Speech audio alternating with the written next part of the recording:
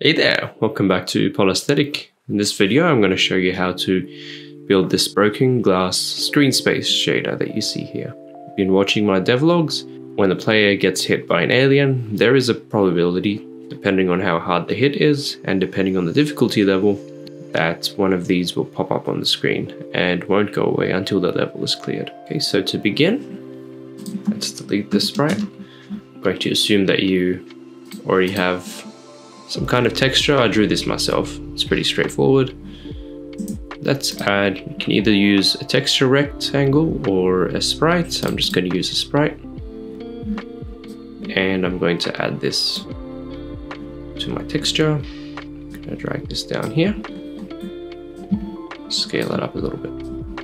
Okay. Next, we're going to go to our canvas item properties. Down into material, the material property. We're going to add a new shader material. Click into it, go into shader and add new shader. Okay, so the first step is specifying the shader type. Now it's a screen space shader, so it'll be of the type canvas item. And all of the work we're going to be doing is in the fragment function. In other words, it just operates on pixels, not on vertices. Define a constant called white,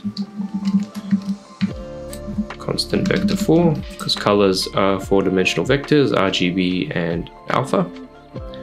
We're going to set every value to 1, so solid white. First thing we'll do is simulate refraction, which is the bending of light. And I'm going to do this by just offsetting what's behind the crack by some amount of pixels. So to do this, we take this color property constant. This then gets outputted. We're going to sample the screen shader. So here we can put in screen texture, and what we need here is UV. Now let me show you something here. If you pass in the UV property, what it's actually going to send in is the UV of the screen mapped into the size of the sprite. So 0, 0 gets mapped here, and 1, 1, well, all the way over here gets mapped there. So what you actually want is the screen UV.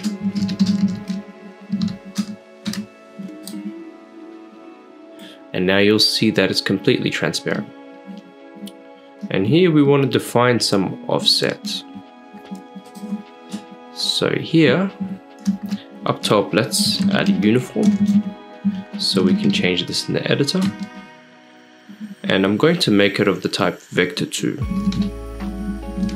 We're going to call this refractionOffset. And we'll initialize it to some value here. So we'll say 25 pixels to the right, 25 pixels downwards. Because positive X is to the right and positive Y is down. And here we're going to add the offset.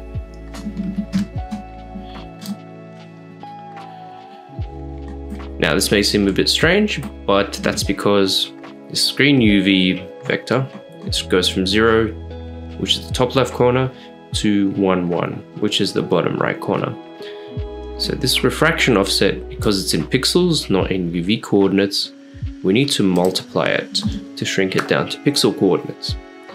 Now we have a built-in value called the screen pixel size.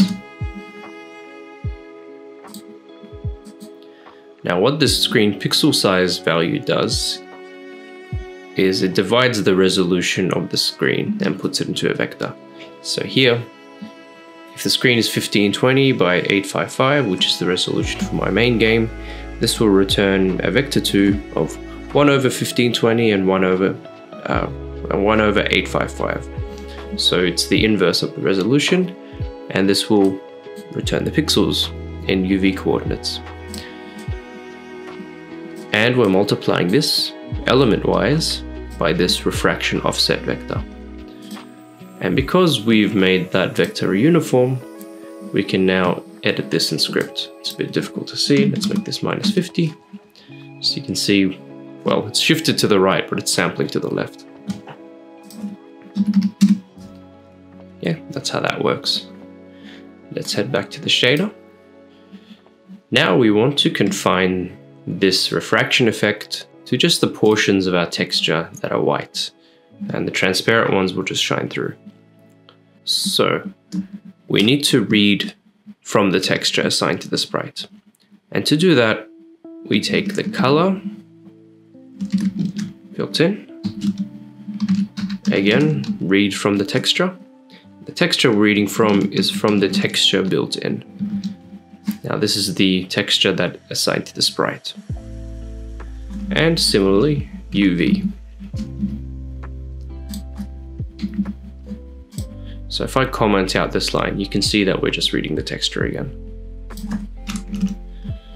And here we can say, if this color is not equal to white, remember that's that constant we made, we can just return out of this shader. And so now the refraction is confined only to the white portions of the texture that we have. Alternatively, we could do it like this. Let's comment these lines out. We can take this offset here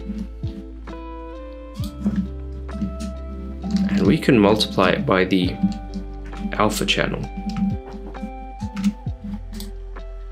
of the texture, and we get the same result. Now I'm not sure, but some people do say that you should avoid the use of if statements in shaders because they're not as efficiently handled in GPUs, and some people disagree with that.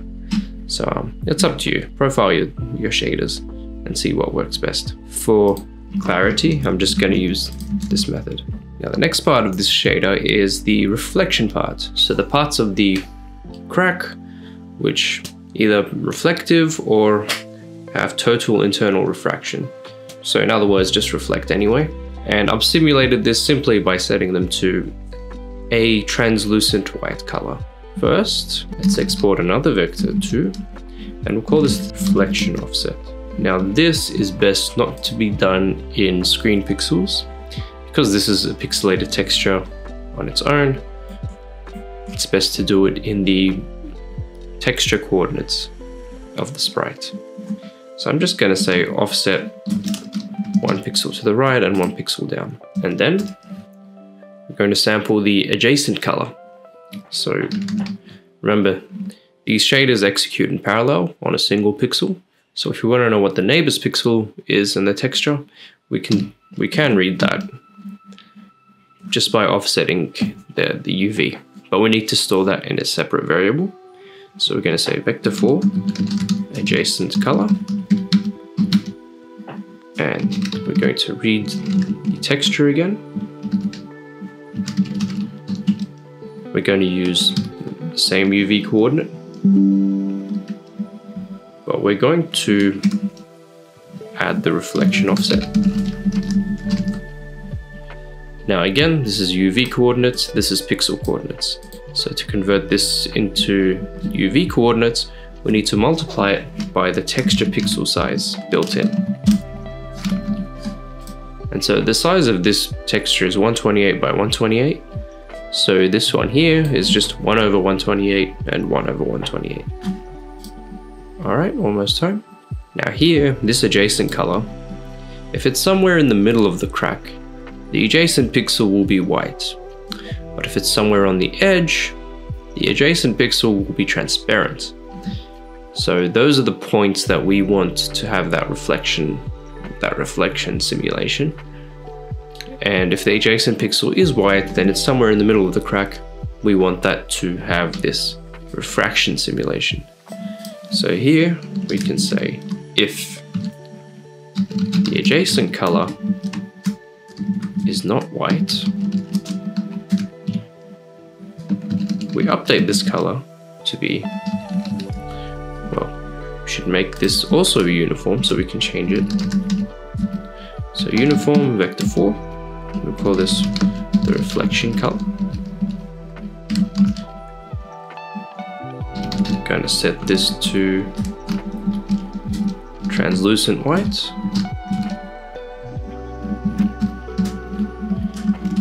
here we can add a hint.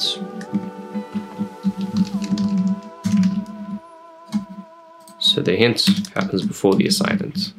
So we'll tell it it's a color. Oops. No U in that one. And we can assign it to some value. So here we can make this color the reflection color.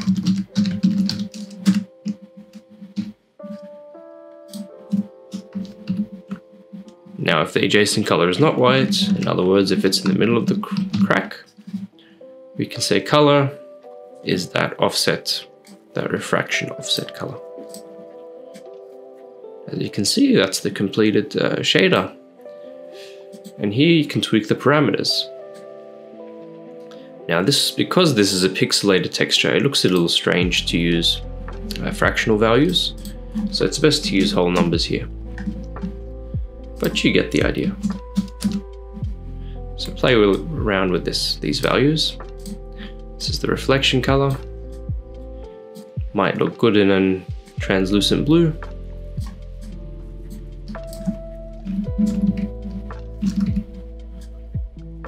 There you go. And you can play around with the offset. Beautiful. Thank you for watching. And if you have any questions, comments, suggestions, please put them in that little box down below. I'll see you in the next one.